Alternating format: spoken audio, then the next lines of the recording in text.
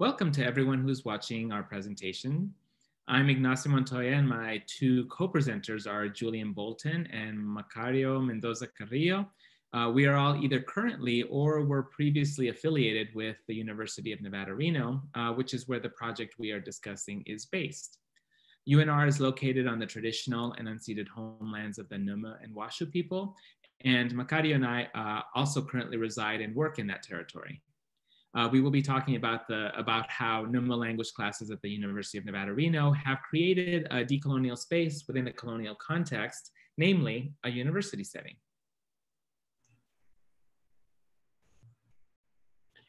Our presentation today will focus on Numu, or the Northern Paiute language.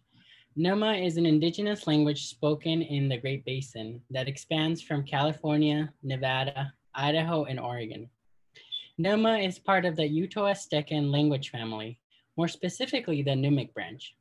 This language family expands from the northwestern part of the US all the way down to Central America. Numu has many dialects or bands. One that stands out is the McDermott band that is shown here in the blue circle. This is one of the only places where they have first language child learners of Numu. However, our project today is based on the Pyramid Lake dialect of Numu, which is used by the Cayuga Dakota people that are located 35 miles from Reno, Nevada. On the slide here, we have a picture of the pyramid, which the settlers named the lake after. The Pyramid Lake tribe, as of 2017, has only a small handful of speakers, which that number is declining. That is why elders and community members say maintaining their language is of high priority. And now I'll speak a little bit about how the Numu classes came to be developed at the University of Nevada, Reno. These classes came about as a result of an idea raised by Christina Thomas, a tribal member from the local community, who at the time was also a UNR student. In early 2018, she approached me and another faculty member, Janan Ferguson, about finding a way to allow students to take Numu language classes to fulfill the university's language requirement. We then brought a proposal to the World Languages and Literatures Department for establishing these classes. And by the spring of 2019, the proposal had been accepted, and we then hired the instructor. The first class launched in fall of 2019. Numu classes consist of a 4-course series, and after this coming semester, in other words, at the end of spring 2021, we will have offered one full rotation of all 4 classes and half of another rotation. I will also note that as a result of the pandemic, from the middle of spring 2020 onward, the classes have been conducted on Zoom.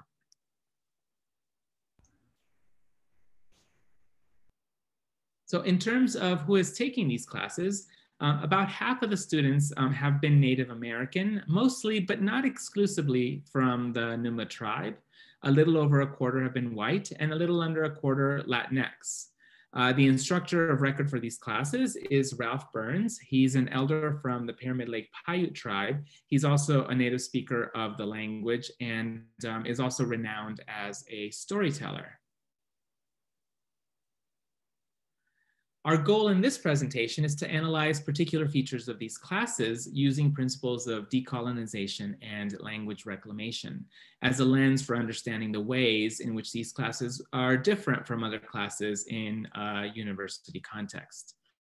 We are broadly defining decolonization as the undoing of the effects of colonialism, which involves in part recognizing and valuing of Indigenous knowledge, needs, and priorities. Language reclamation can be thought of as decolonization as applied to language revitalization. When people often speak of language revitalization, implicit in that idea is a primary focus on increasing numbers of fluent speakers. In contrast, work under the umbrella of language reclamation is grounded in and driven by community needs and values. Now, it may and often is the case that this includes the goal of increasing numbers of speakers, but language reclamation speaks to a much broader conceptualization of language work. Our focus today will be on specific components of the Numu classes themselves, but it should be noted that the very existence of these classes is in and of itself a decolonial act. This is because in varied ways, the classes disrupt ideas and institutions of colonialism. For one, the fact that Numu classes exist in the course catalog alongside languages such as Spanish and French signals that Indigenous languages have just as much legitimacy as other languages. In addition, as a result of the publicity surrounding these classes, they have served to raise awareness among the broader community of the existence of the language and the people, which is particularly important since there are people in this area that don't really know anything about the local Indigenous communities. In addition, these classes serve as a space for Indigenous students, especially Numu students, to see their culture represented on campus. And importantly, the fact that a Numu elder is the instructor and has autonomy with regard to how the class is taught, this is a way of recognizing the expertise of a member of the community. The focus of the rest of our presentation is about how particular aspects of the classes themselves create a decolonial context within the classroom environment. So I just want to note that I'm currently on coastal Chumash land. For this study, we adopted a tripartite methodology consisting of interviews, participant observation, and conversations with the instructor, Ralph Burns. The first piece of our research methodology was participant observation. From the very beginning of these classes, back in the fall of 2019, all three of us were in the physical, or at least virtual once the pandemic started, classroom space ourselves. This helped with the interview aspect of the methodology because students were being interviewed by their peers, i.e. other members of this newfound community of UNR Numu speakers. Which brings me to the second piece of our methodology, the interviews.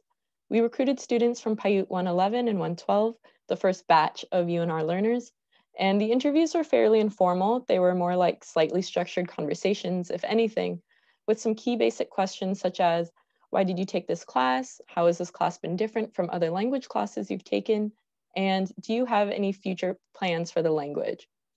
These interviews were conducted over the summer of 2020, so due to the pandemic, had to be conducted over Zoom. We also gathered information from conversations with the instructor, Ralph Burns, who shared important insights regarding student learning, his own pedagogies and teaching philosophies, and so on. Now we're going to talk about some themes that emerged in order to answer our question, what features of the classes made them decolonial?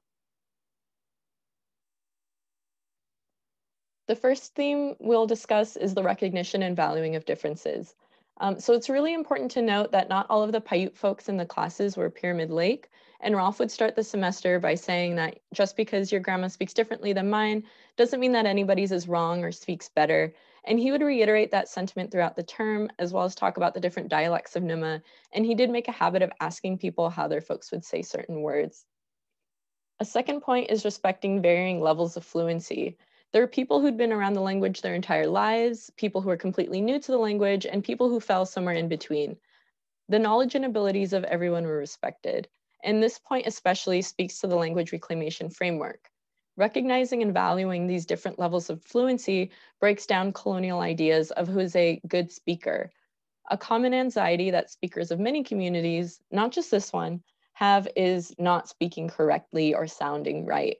One of the interviewees mentioned not wanting to sound like a gringo. So Ralph's affirmations were really important in this way, something that's sometimes overlooked when teaching languages, and especially by linguists who maybe aren't as concerned with reclamation, is encouraging speakers and increasing their confidence with the language.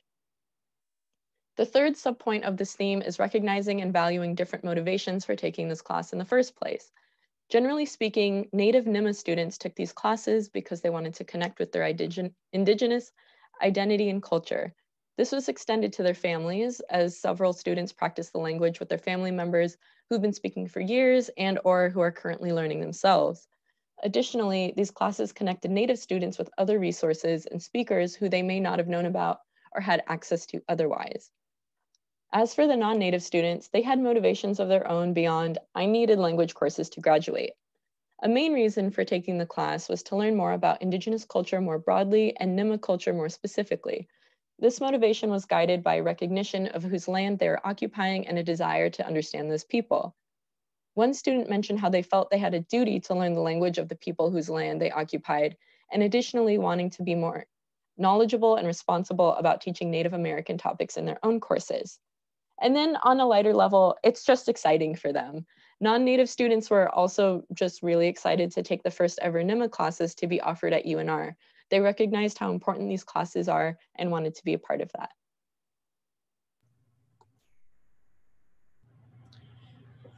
One way in which this class is different from others is the way in which storytelling and oral histories are incorporated to give firsthand experience with the language.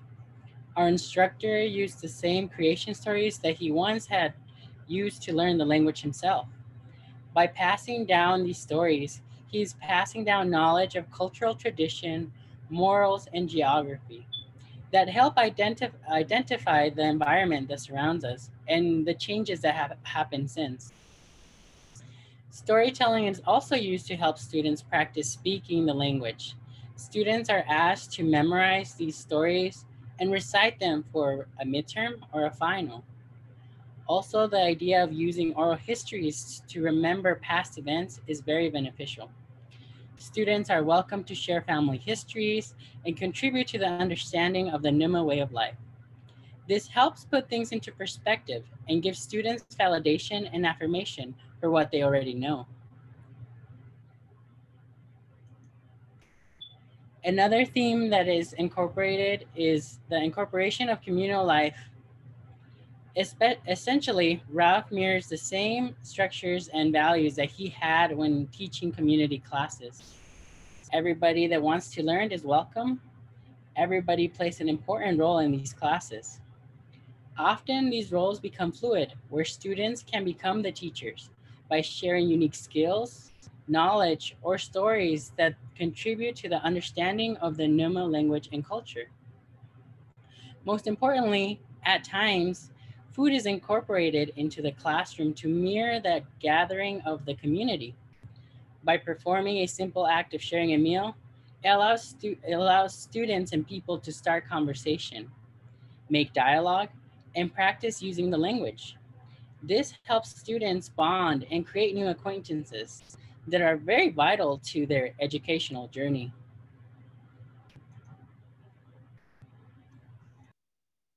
All of the aforementioned themes are interrelated and speak to the fourth theme we're discussing today, the informal classroom atmosphere that's been cultivated. This atmosphere creates a sense of community among the students and supports language learning. In these NIMA classes, despite the different motivations for taking the course, the overarching goal is to just learn the language. I myself have been in language classes where the instructor pits students against each other and where people feel the need to be the best. Ralph is not like these instructors at all. As mentioned earlier, he's very encouraging. He doesn't shame students for pronouncing things incorrectly or forgetting certain words, which stems from one of his teaching philosophies, essentially that everyone is a 5-year-old. You wouldn't shame a 5-year-old for speaking incorrectly, hopefully, so why shame a grown person who is new to a language? Ralph also fosters a sense of community by assigning lots of group work. These cooperative tasks and activities help people work together towards a common goal of speaking the language and communicating with others. And Ralph himself is fairly informal, which contributes to the relaxed ambiance of the classroom. One interviewee mentioned that the NIMA classes feel more communal due to students making jokes and Ralph picking on people in this very familial way. And that's super important. These classes aren't just facilitating language learning, they're also facilitating bond creation and strengthening amongst all of these different people. So to sum up, we offer a few broad conclusions. To begin with, these classes show that education can serve as a potential site of decolonization, or at least that a decolonial space can be created in a conventional educational context. And this is particularly relevant given that the educational system has served as a tool of colonization for a very long time. Another relevant observation is that this space of reclamation comes about because the Indigenous stakeholders are given autonomy and self-determination.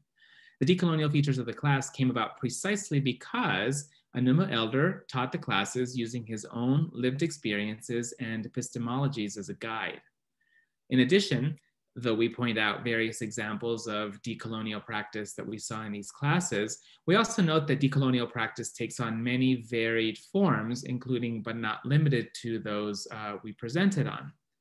And finally, we want to emphasize that this particular context, a decolonial space within a colonial setting, benefits both Indigenous and non-Indigenous participants. Creating spaces like this has the potential to be transformative more broadly for universities and other such colonial institutions. We'll just conclude by saying Peshamu. Thank you very much for your attention, and we look forward to hearing any questions that you might have for us in the Q&A session later.